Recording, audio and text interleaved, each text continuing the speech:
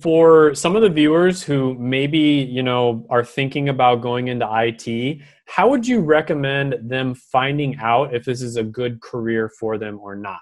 Yeah, so something that I wish I had done was just do it. I would just get your hands dirty and then go through various courses. So maybe you like web development. I personally don't. I've done it, and it's just too much sitting right there and then typing and then the semicolons. It drove me nuts because I took some web developing things.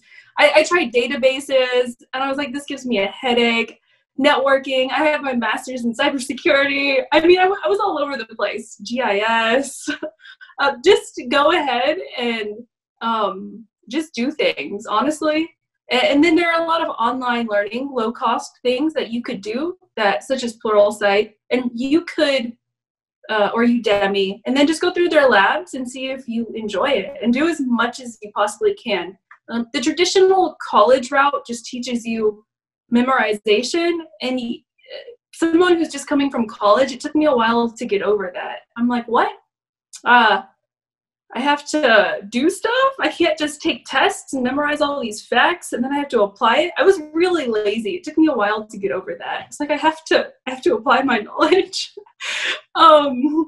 But yeah, just go ahead and do it. Don't spend too much time learning about these concepts or the book knowledge of it. Just dive deep down as many topics as you can, and also talk to people in that field. So I'm in IT. I wouldn't be able to really tell you what being a software engineer is like, or I wouldn't be able to tell you what cabling, like they're cable dogs in IT, because I can't speak from that. But there's just so many jobs, I guess. But yeah, so talk to people and try as many different things as you can for free or low cost. Don't spend $5,000 on a course.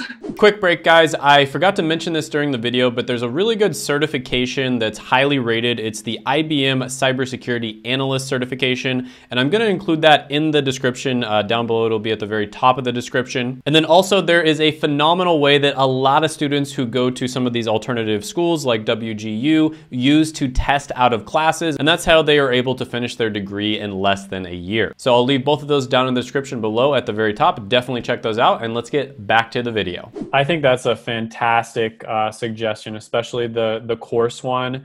I always recommend just in general, I give kind of like general advice on my channel, but I always tell people, it's almost like a broken record at this point. I think people get annoyed when I say in my video, but always try to contact somebody in the field that you're looking into. You can get a hold of them maybe via LinkedIn, for instance, and just ask them what they would recommend. So you're going to find that for some career paths, you ask them, hey, do I need a degree to get into this? And they're going to be like, sometimes they're going to be like, absolutely, without a doubt, you need a degree. Other times they're going to be like, sometimes you need a degree, but it helps, but you don't absolutely need it. And then other times they're going to be like, you do not need to get a degree. Don't get a degree, right? And the only way you're really going to know if that's important is to just reach out and ask people, because something that might have been true 20 years ago is not true right now. There's a lot of degrees that, in my opinion, were really good 20, 30 years ago in my research, and they're really just not that great right now for certain career paths that you want to go down, for instance. And then I really like your suggestion about just trying stuff out online for kind of like cheap or free. I think that's great. But there's like Teachable, Udemy, Coursera is good. There's some good sites.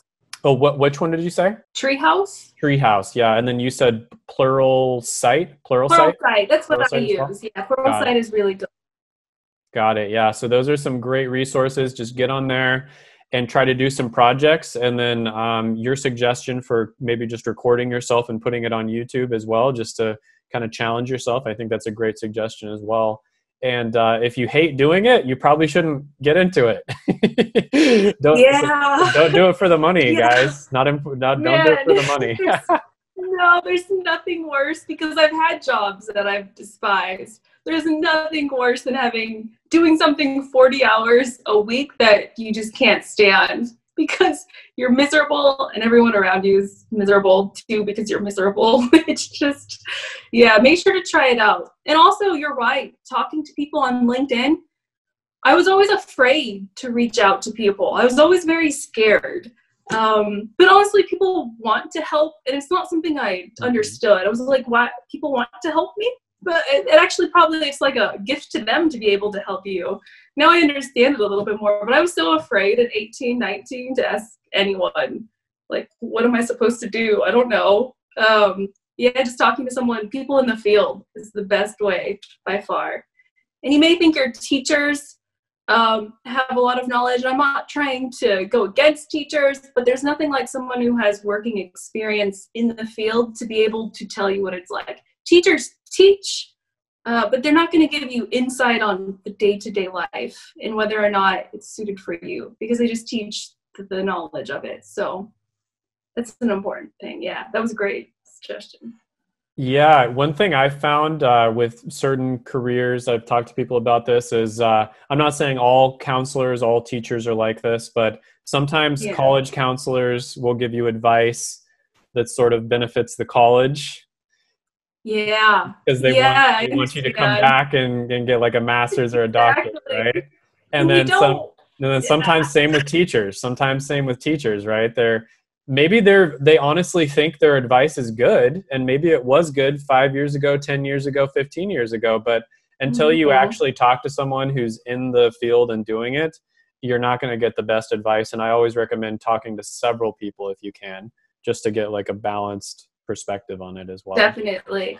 And different genders too. So I'm a female in a masculine environment, so my perspective will be way different than a male in kind of this, in like a male dominated field. So like if anyone wants to reach out to me and ask what it's like to be a female in IT, I'm probably that person. But if you're like, well, what's it like to be a male in a male, they couldn't help you there. So it's important to take that into consideration too. So absolutely. And by the way, if I didn't mention this before, everyone, I'll of course link her YouTube channel down in the description.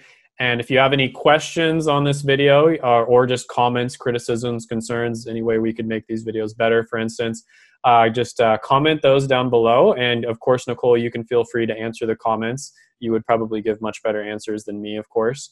But I try to answer every comment. It's been a little overwhelming lately, but I try to get to everyone. But yeah, that is a pretty good idea. And of course, you could comment on her channel and she would answer them there as well.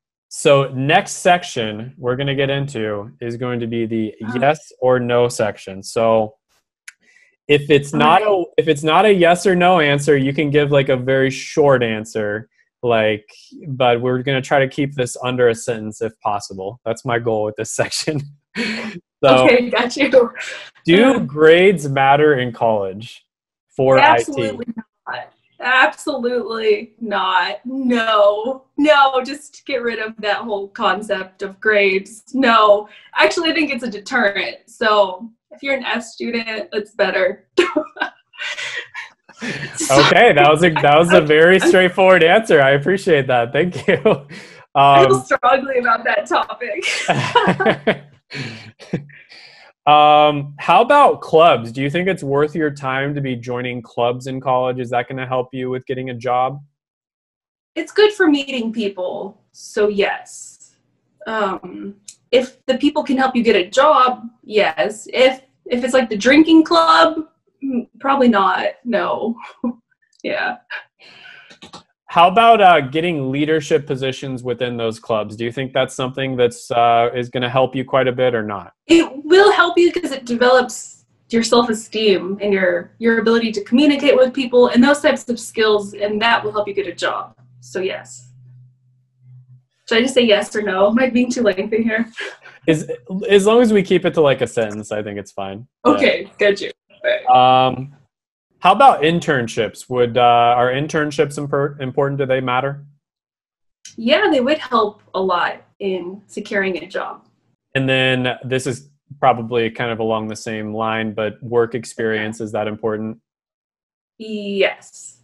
But you can create your own work experience. And then networking. How important is networking in a field full of introverts? Man, that one's hard. It is so important, but I understand if you don't want to do it at all. It is important, but I didn't know anyone in my field. So in IT, there's so many jobs that you don't, I don't want to say you don't need to network, but get a low competition, high demand job, and you won't need to network. Yeah, there you go. Got it. And then how about skills? How important are skills? Very important. Number one, you need to have skills and you need to know how to use them. Got it. And then this is sort of along the same line of as, getting experience, but just kind of like doing projects on the side, like we were talking about, maybe doing YouTube videos, for instance. How important is that? If you have no experience, it's very important. If you have experience, it becomes less important. But unless you're trying to change your niche. Got it. And then is the school you go to, is that important? Is that something people really care about in the IT field? No, not at all. Most of my coworkers don't have degrees. Okay, so I know this is pretty difficult. I sent you the list because this is a lot to kind of just picture in your head, but can you rank from most important to least important? Grades, clubs, leadership positions, internships, work experience, networking skills, and projects. Oh, projects and the school that you go to. Yeah, I can go ahead and do that. Let's see, school you go to. So the first one would be work experience, of course. And then I would say internships. And then your skills would be second, but it kind of goes with your work experience a little bit. So you gain skills at your work experience and internships. And then below that would be projects. And then below that would be networking, and then clubs, and then the school you go to. And then I would say your grades. Your grades don't matter at all. So if you're a D student, don't feel bad about yourself. It's totally okay. You can still get into tech if you're a D student. Yeah, I would say that. Some of them go together, though. So you can gain skills from work experience, projects, and internships. So, but the brand name of your school matters none in tech. It wouldn't even, it's kind of outdated. Why does it matter? I don't know. Yeah. Was that a good answer? Did I answer that well? No, that's fantastic. Yeah, that's absolutely fantastic. Yeah. Awesome. I've found that you ask this question to different people in different fields, you'll get literally it'll be flipped opposite. Really? Yeah. Your grades matter? I asked, in some fields, your grades really, really do matter. Like you'll actually put it on your resume. And then I would say in most fields, they don't. But there are some fields where it legitimately will be on your resume or your CV. So it really does matter. Yeah. And then there's some fields where the school you go to really matters. Like if you're a lawyer, for instance, a lot of the time the school you go to matters, like a lot. So I wouldn't do well in those fields at all. That would just anger me. To be honest, I would be so angry. I was like, because I would also just say this, like your school is pointless and your grades don't matter. That's wild because it's kind of outdated. If you think about it, school is outdated. You can get all this information online, but I guess like in nursing or a medical field, I can understand why the traditional route. So it's not complete. In tech, though, that's kind of my realm. In tech, it doesn't matter. Other fields, I'm just never going to enter them. I'm never going to become a lawyer. All right. So is there anything else that we didn't go over that you think might be important here? I do. So when choosing your niche, if you're interested in finding a job really quickly with little experience, I would choose one where the skills gap is really high. So for instance, cybersecurity, cloud, and data science are in IT one of the highest job niches with a huge skills gap. So you're going to be able to pick up a job a lot faster than, say, if you go into networking, which has been around for 20 years, still a skills gap, just not as high as data science, cybersecurity. and cloud. So I would mess around with those technologies, and there's so many niches underneath those that you might be able to find one that you like. Yeah, everybody seems to be very interested in, data analysts, data scientists. I get requests for that all the time on the channel. So there's someone watching this out there who is a data analyst or a data scientist.